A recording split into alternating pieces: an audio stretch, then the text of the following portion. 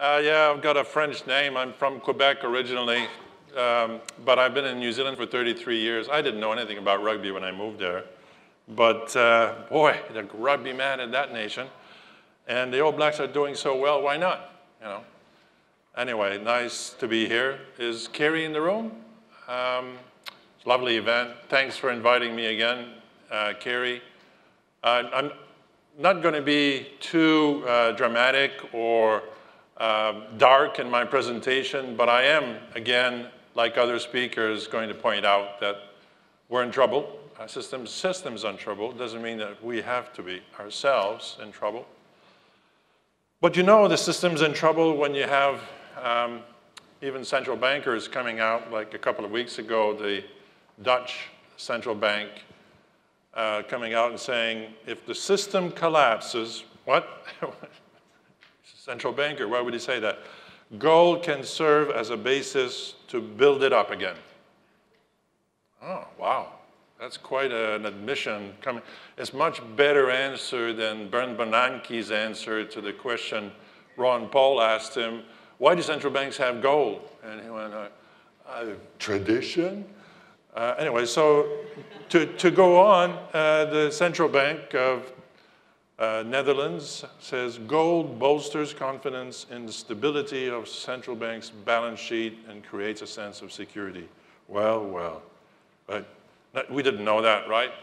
So this is not advice. You know, I'm a professional investment advisor. I hate doing this, but you know, I have to tell you, this is not advice. They asked me to tell you what I'm giving here is not advice. But if you want advice, you can always call me. In a nutshell, this is how I see the industry I work in. Our fiat-based monetary system is failing, it's clear. The global financial system is fragile. Investing is more and more an act of faith in the central bankers. It's the new religion, you know. Honest price discovery has been impaired. What do I mean? Interest rates are no longer true interest rates, therefore the price of everything is impaired, because interest rates is the price of money.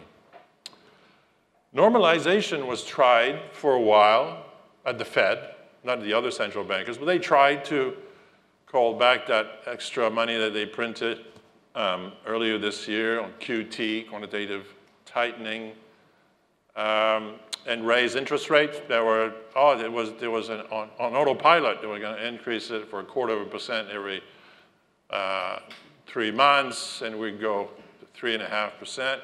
It all came to a grinding halt when, unfortunately, the markets were starting to collapse. So we're back to quantitative easing, but we're not calling it quantitative easing again. And the new normal is negative interest rates. I mean, I'm an actuary by training, believe it or not, as well as a financial advisor. And I studied financial mathematics ad infinitum. And I can tell you, it does not compute.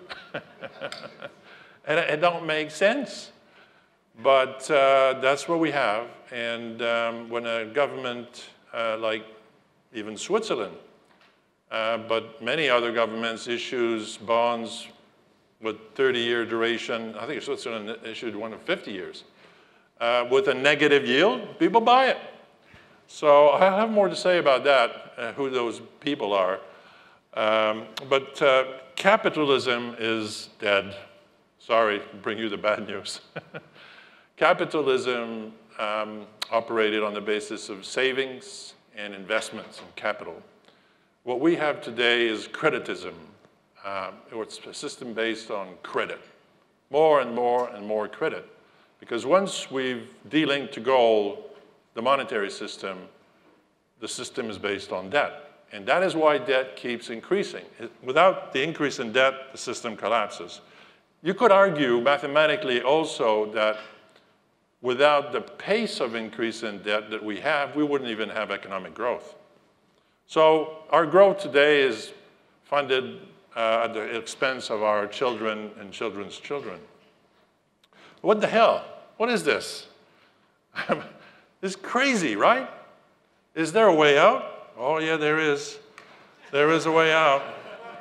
How dare you? Did you see that? How dare you? The poor little thing, you know, this is the wrong target, Greta. Forget the politicians. You're not going to achieve anything there. Why don't you focus on central banks? How dare they do what they do? It's going to have far more impact on your life than climate change. So I say, how dare they, central bankers, but not just central bankers. Really, I've come to this conclusion because I operate in this industry, and I'm quite frankly fed up with my colleagues. Yeah, I'm thinking of quitting as an investment advisor, quite frankly, and being a full-time bullion dealer. Because central bankers do crazy things. You know, negative interest rates, printing money. At the moment, the Fed is like injecting $120 billion a day for the big banks to make sure they have enough liquidity to survive to the next day. And they're doing this every day, and they've already committed to do it for another month. And they started another QE program that's called not QE. And you would think this would stop, this madness would stop. And the reason it doesn't stop, here's the bad news, here's the really bad news. It's not so much the central banks, it's investment advisors. I have to say, investment advisors and fund managers. They're the reason why it carries on, because they don't care. They don't care. They still invest the same way they invested 20 years ago. I gave a presentation 10 days ago, 15th, in Wellington, to CFA charter holders like me. In the room, there were fund managers, investment advisors, even a couple of guys came from the Reserve Bank of New Zealand. They were very quiet, and they left the room at the end. But, you know, they listen, but they don't know what gold is. You know, nobody learns about gold at university or in any program. You need to find out yourself. So the problem is that they continue operating with the same beliefs and trust. They have, you know, the new religion is central banking. You know, they're the high priests, we believe.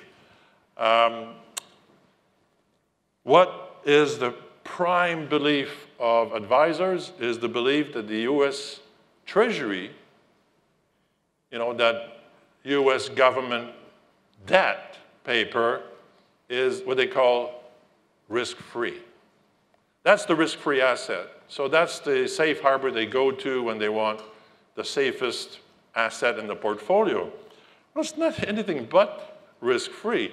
I mean, the US hasn't paid $1 of their debt since 1961.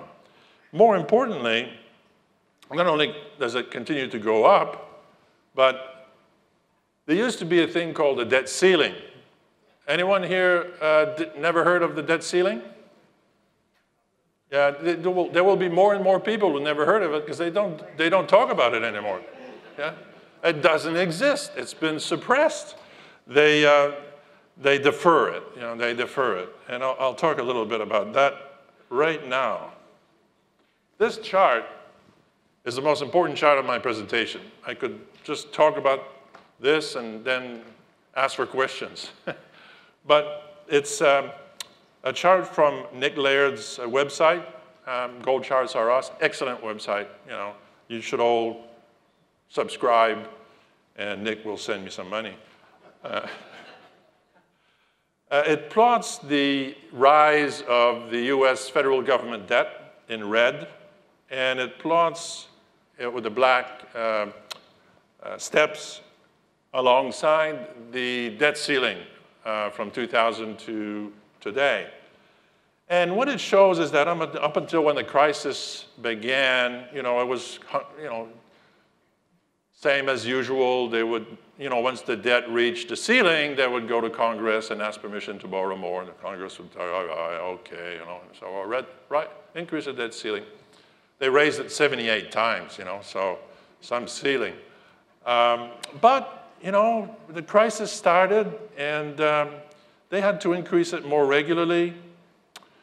And, you know, there was, in 2011, I don't know how many of you remember, but there was quite a debate in Congress about raising the debt ceiling again so much. And the world's attention was on the US debt. That's when the US lost its AAA credit rating. That's when gold went to, you know what, 1900 or what. And you know, back then, the world's attention was on the real problem.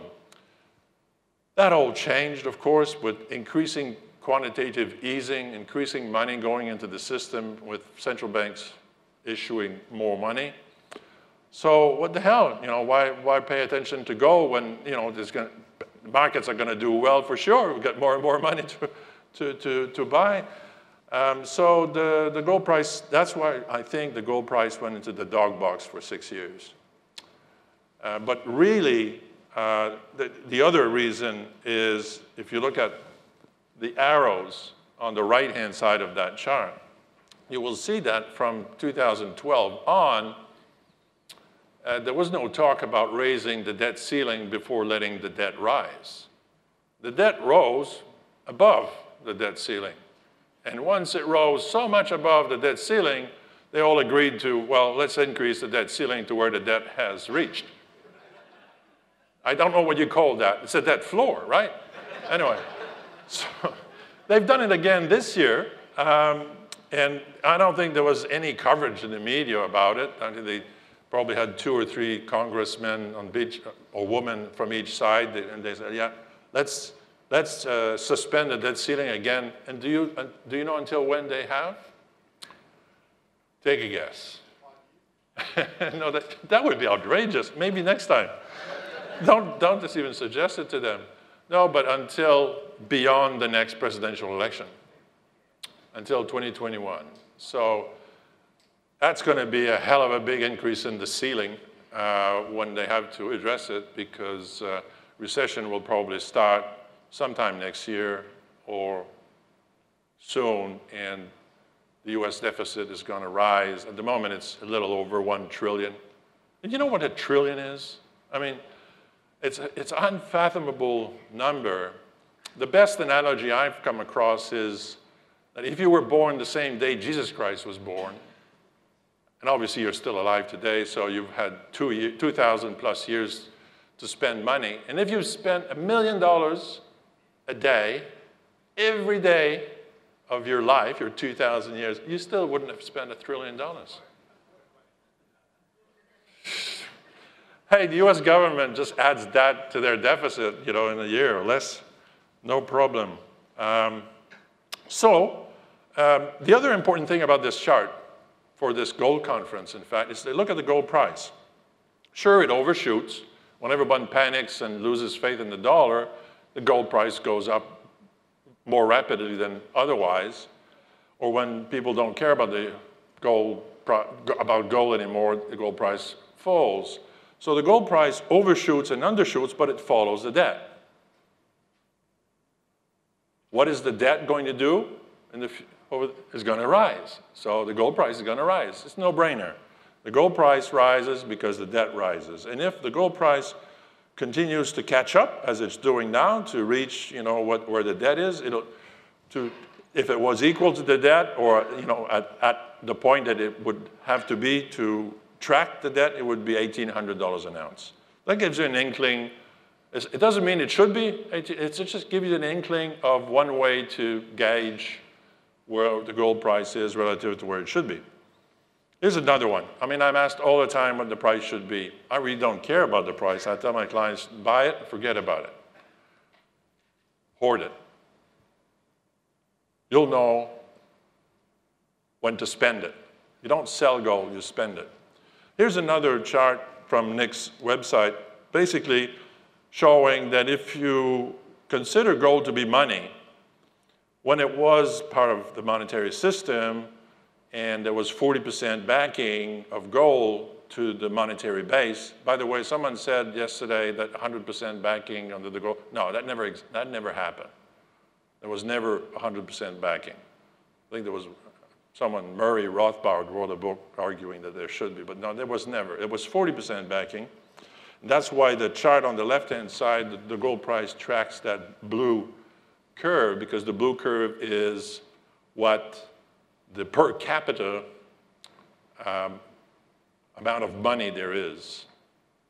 40% of the amount of money per capita.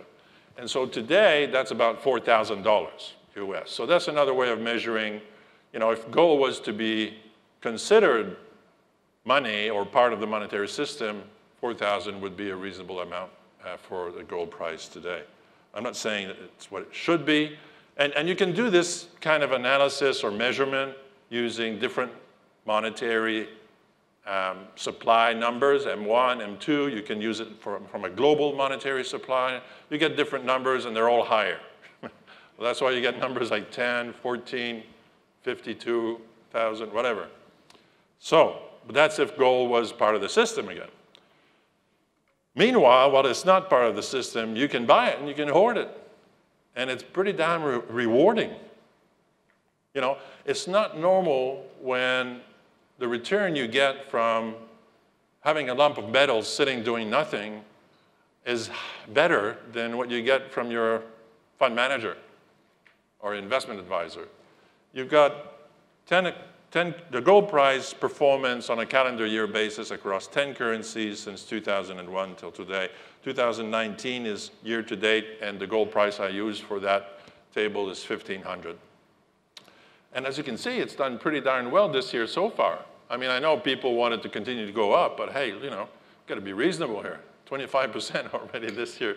It's going to continue to go up. Whether it does this year or not is nobody knows. But on average, across currencies, it's 8.9% per annum compound return from not investing. But why would you invest? That's a good question. Australian dollars hasn't been doing too badly. You know, $10,000 in gold 19 years ago would be worth $45,000 now. Here's a slide of Jim Rickard's. He and I were both speaking at a BMG event back in 2012. BMG is the firm I use in Toronto for implementing bullion for clients. I asked him permission. I have permission from Jim to use this slide. I like it because he said central banks think like fund managers and advisors. They think, Mark, the system is based on equilibrium theory. So we're going to tweak interest rates a little bit down, a little bit up, you know, like adjusting the temperature with a thermostat, and we're going to control all this. Well, so far it's working, and but maybe the system is more like a nuclear reactor. And I think Jim's quite right. In a nuclear reactor, nothing happens until you reach a critical threshold of something wrong, at which point everything changes. There's meltdown. So here's a firm, Fasanara Capital. That's a chart I asked permission for. Somehow that's different from my original. Anyway, it's all right. You can still see the whole chart. Basically, they argue that the systemic risk is not just the banking, the central bankers, it's also the funds, the fund managers. What it says is that 90% of investment strategies are trend-linked or volatility-linked. That might sound okay. You know, why not? Let's follow the trend. Well, 90%? So there's potentially too high concentration of that approach to investing.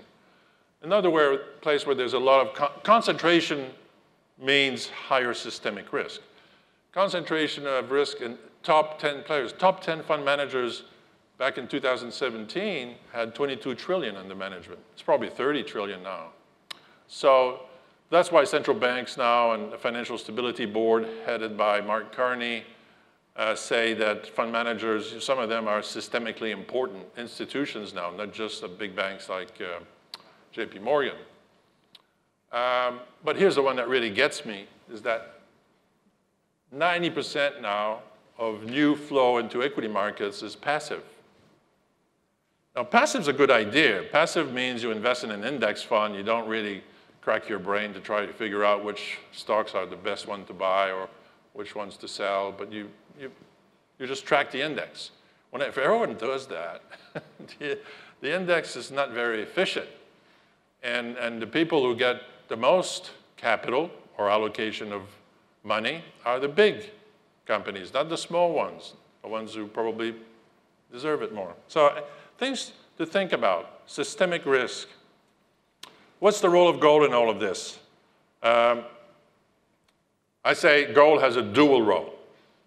Why do I say that? Well, gold had a role as part of the system, as a numeraire. It's not like in a gold standard, everyone walks around with gold in their pocket. That's not what it means. It means that the money you have in your pocket is redeemable in gold at a fixed exchange rate. So gold is there to keep the amount of money in circulation honest. Why gold? Because it's the substance on this earth, until we can go to Mars and find out what's there, it's better. On this earth, it's the good that has the lowest diminishing marginal utility. What the hell does that mean?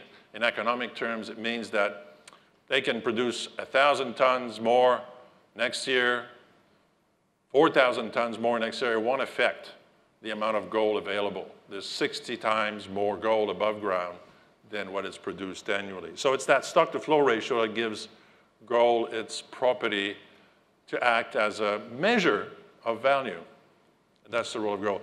But there's another role when it's not on the system, and that's for us to use gold to protect our purchasing power and give us the optionality of having the cash, gold as cash, when the time comes that it matters.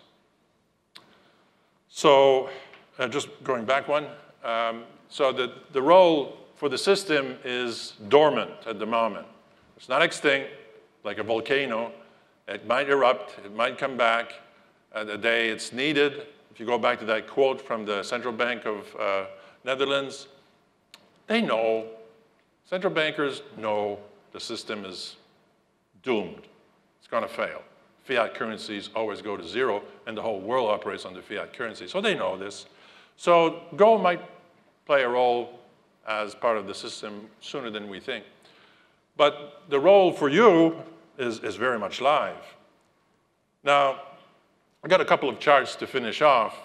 This one and the next one are from Incrementum, friends Ronnie and Mark there, and I think they're in Liechtenstein, but they're Austrians, both of them. And they write a fantastic report every year. It's called In Gold We Trust. And it's a zillion pages long. It's very big, it's massive. But it's got lots of valuable charts and information. If you haven't seen it, just Google it. Incrementum is the firm, In Gold We Trust. These are a few charts from. So that's a chart that shows that gold has that high stock-to-flow ratio against any other, well, there's a few there, but you can put all the commodities, everything that's produced, stock-to-flow ratio is more like 1 year of stock for how much is produced annually. Silver is the exception. I mean, I like silver. I have silver. I tell clients they should have silver as well as gold, probably to sell silver when it's high to buy more gold more cheaply. But silver was used as money a lot in history, but today I don't think that would be possible. Certainly central bankers don't accumulate silver. Silver is industrially used. I think I'm not an expert on it, but I think it's certainly more than 50% of the annual production ends up being used industrially or some way or another. So it's not hoarded as much as gold is. So that's, to show this slide is to show why gold can serve that role in the system. The next slide shows why gold is ideally suited to serve to protect your purchasing power right now. Why do I say that? Because we have negative real interest rates. Whenever you have negative real interest rates, when rates are below the zero line, gold does well. It makes sense, If you're not earning a positive return with money in the bank, in real terms, net of inflation, why not have gold, which won't cost you that much to store, and it keeps its purchasing power. So it did very well in the 70s for that reason. It didn't do well after that for a long period. The person to blame for that or to credit for that is the tall 2-meter central banker of the time, Paul Volcker, cigar smoking, and the world was losing faith in the US dollar. That's why the gold price went to $850 an ounce. So he said, let's let the interest rates go where they will. Imagine a central banker do that today. It's unthinkable. The debt is too big. Back then, the US probably didn't even have $2 trillion of debt, 1980. So the interest rates went to double digits and very high, 25% I think was the peak in the short end of the curve, and it went as high as 12 or 13% in the 30-year bonds. So, hey, why the hell have gold if I can make 25% buying US treasuries? But it started moving up again in 2000, largely because interest rates became negative again in real terms. Central banks know this. They're buying gold more than they have, I wouldn't say ever, but certainly since the 60s. You have to go back to the 1960s to see central banks buying as much. And they're buying more and more. This year it's going to be a record year again. Why do they do that? Well, I think the Dutch bank gave us an inkling of that a couple of weeks ago. So they know, but the people we should be angry towards, the fund managers, the investment advisors, they don't care. There's less than 1% of total financial assets allocated to gold, still to this day. But that wasn't the case in 1960 on this chart, but throughout the 60s, even the early 70s, I started working in the early 70s as an actuarial trainee, and I could see that the pension funds I was advising, what their assets were, and they all had some gold, 5% or so. That time might come again, and if it does, then you can watch that price go up like crazy, okay? Because there's not enough gold really at this price to meet that demand. So it's not rocket science, really not. You need to know about the history of money and that our system is collapsing. It happened many times. What happens when it collapses is that wealth changes hands. It goes from the people who had all their wealth in financial assets to the people who have the cash, the right sort of cash, gold. That gives you the purchasing power, the optionality to buy things when they're much lower in price. And if you need help with buying gold, you can call me. That's what I do. Thank you very much. Time for one question maybe or two?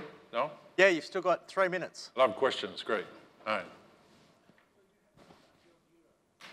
The euro?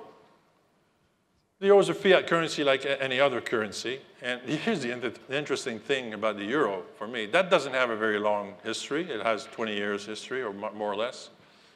Like Bitcoin has 10 years. Euro has 20 years, it's twice, But they're both young currencies. Here's the thing. The euro is the currency for the European Union, but that union is just monetary. It's not fiscal. Therefore, there's a high risk that there will be a division of the countries that stay on the euro to maintain the euro law. And you can see it in Europe. I don't know if you're aware, but people hoard euro notes that are issued by the German central bank. Because euros are issued by the French central bank, the German central bank, the Dutch, they're not issued by the European central bank. So there's a way of knowing who issued the note, the letter, the first letter on it, or the first number, I don't know. But people know, people in the know who experienced Weimar Germany or things like that.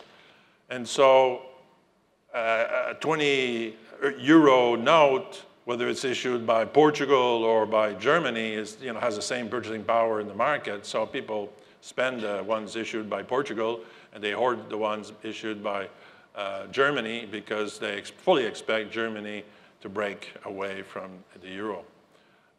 I don't know if that's true, but that's one manifestation of what's called Gresham's law. Good money, is not used. Why use? Now, I see a lot of people arguing that now you can spend gold, using digital gold. Why would you want to spend it? Spend dollars, you know. So, but I don't know. I mean, should it be $1.40 instead of the $1.10 or whatever that it is? I wouldn't be able to tell you. But the European central banks have now had negative interest rates for a very long time. Just to finish on that question,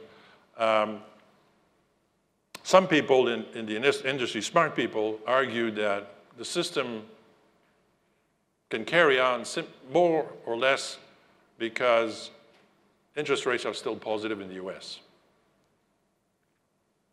The minute the US goes negative, I think it goes poof. I don't know, maybe. Thanks, Louis. Okay, thanks.